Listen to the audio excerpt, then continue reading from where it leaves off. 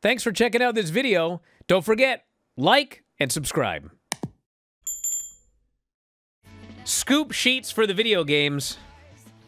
Insider Gaming reported on Monday, which sounds like a crime, by the way. Insider Gaming. Says here, AEW is strongly considering working with a new development partner for future video games. AEW Fight Forever was released on June 29, 2023 to mixed reviews. Game was developed by Yuke's, the Osaka-based company that also worked with WWE Games 2000 to 2018. Remember everybody was asking, like, how did the game do? People were asking. Because, you know, they were working on that game for years. And, like, the story was, we're putting a lot of money into this, but, man, that game's going to come out, and we're just going to make bank. So it says here, AEW knows that things didn't go the way they expected, one source reportedly said. The game was over budget, and it underdelivered when it came out. It has AEW strongly considering moving to a new developer for their games. There are feelers out to some of the larger developers in the space, including some obvious ones, to see what the interest in wrestling games are. They are doing their due diligence before any decision is made. AEW owns the rights to the Fight Forever engine, can bring it with them to a new developer if they choose. However, today's report does leave room for AEW and Yuke's to work together again in the future. Everything is on the table, Insider Gaming was told. There were some positives with the Yuke's relationship. Some feel that with a foundation in place, another game can make things better rather than giving up after one attempt. But you can argue that there are concerns with how things went in the final year of the game's development. In August 2022, there were reports that Kenny Omega and Yuke's had butted heads, that Omega had grown frustrated working with the company. April 2024, Insider Gaming reported Yuke's felt under pressure to, quote, deliver something faster than it would have should have been. How long does it take to make a game? They were working on it for like 4 years, weren't they? Well, anyway, I never played the game once. I don't know anything about it. I don't know what it is. Did you play it? Me? Yeah, you. Who else would I be talking to? No. No? Mm-mm. Why? There's only a couple of video games I play. And Super Mario Brothers? MLB The Show. Donkey Kong? You know. I say Mike Tyson's Punch-Out. I beat Tyson. I did too. Yeah. A couple of times. As soon as you get that thing down, you were able to do There was like a trick. I can't remember what it was. Yeah, it was like as soon as he blinked his eyes, you had to make sure you hit the blocks and everything. Then you landed a couple punches, and then you went back to Super Macho Man eventually at the end. Well, listen, what'd you guys think of the game? Text me, 425-780-7566. I'm not an expert. I want to know what you thought about it. So send me a message, 425-780-7566. What you liked, what you didn't like. Should they go back with Yuke's? This person says that timeline is about average. So, there you go.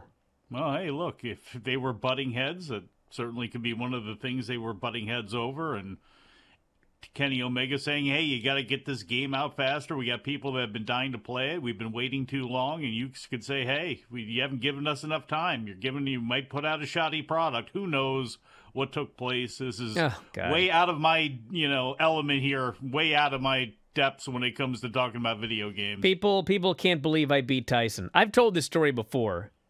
But listen, I had a probably 2-year period where I was like completely obsessed with video games. It was either 5th grade and 6th grade or 6th grade and 7th grade. The Nintendo Entertainment System? So I think I was like maybe 12, 13, and 14. So this would have been roundabout there, yeah. 86, 87, 88, somewhere in there. Mm-hmm. And then, like, I discovered wrestling, and that was it for video games. I was an athlete at that point. Oh, but yeah. anyway, yes. During that period, I had, like, the original Nintendo, and I think I got whatever the Sega was at the time. Sega Genesis was Might have been a Genesis or whatever. And man, I played every video game during that period. Every single one of them. And you can call me a liar if you want. I don't care. I beat every single solitary game. Every one of them. There was no game I could not beat. Until I came across Mighty Bomb Jack. I've told this story before. I hate that game. I absolutely positively hate Mighty Bomb Jack. I could never beat that game. And back then, there was no internet. And so, like, you could like, they had like, I think there was like video game magazines, and you could order out to get like stuff sent to you that would try and give you tips or whatever to help beat a game. Yeah, 976 and 900 tip lines. I don't know, but like everything that you got that was going to try to help you beat Mighty Bomb Jack, it was like they were written in Japan, but like very, very poorly translated. So, like, I would have been better off trying to read how to beat it in Japanese than whatever was translated in English. You just read it and it was like, what? What? And I could not beat this game. I remember this to this day.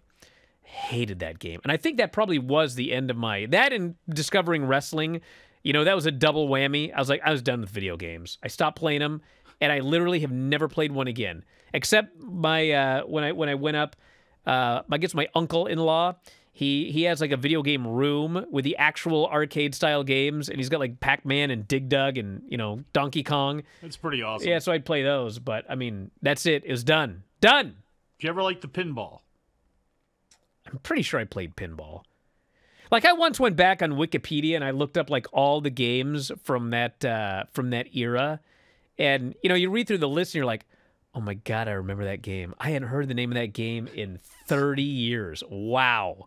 And I don't remember anything about half of them, but I played every game. I could beat every single game, including Punch-Out. Now, when you say you beat all of these games, like, are you saying you did it all purely, or you got the code for Contra where you got the 99 lives? And No. So you beat them all clean. Well, I would beat it like Tyson. You beat it clean. Super Mario Brothers. I could go from the beginning all the way to the end without skipping any worlds and not dying once. Like, I dominated that game. But I also knew like all the tricks, like how to get to negative world, and you know, you have to jump and swim backwards to walk through the wall in the water. All that stuff, all of it. Did you like 2?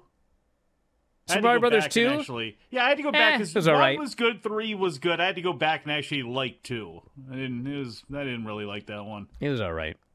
But anyway, yes, could never beat Mighty Bomb Jack. Hated that game. There was a Nintendo, and you didn't play this one, I'm sure. I don't know if you ever played the Ring Middleweights, and I think it may have been Super Nintendo or Sega Genesis that it was out for.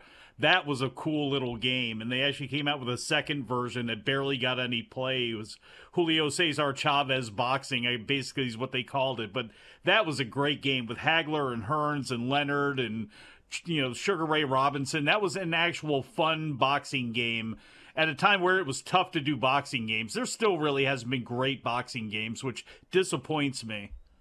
Thank you for watching. Make sure you subscribe to the channel and click that notify button, and you'll never miss a video again.